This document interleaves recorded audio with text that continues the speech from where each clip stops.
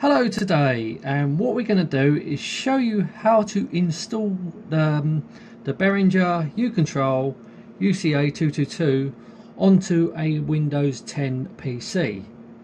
It's not a matter of just plugging it into your USB port and it's going to work. It'll only work partially, but you won't be able to record on it properly because it's identifying as the line in as a mic.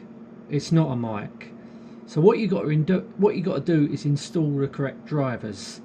So I'll show you on the right. So basically, if we go to our setup here, so this is what it's got to say: Behringer USB WM Audio 2.8. So if we go on to the playback, so that's what it is. That's the driver we got to install. And it's also with the recording. That's what it should say if you're line in. If you just plug it in and don't install the drivers, it'll just come up with a generic driver and it won't work properly on the recording because it'll identify it as a mic.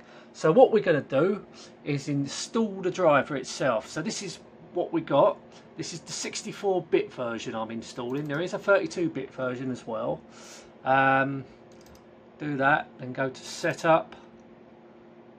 Right, so basically when you get to this part, I've already installed it, so I'm not really going to install it all over again.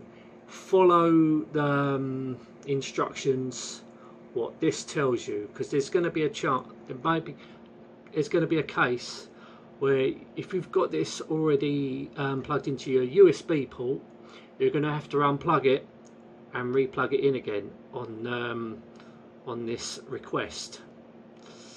So basically that's how you install it. I'm leaving the links below to where you can get these drivers, but that's it. It's as easy as that, but you do have to install it correctly when you use it on Windows 10, and I think if you're running 8.1 or 8, you have to do it as well.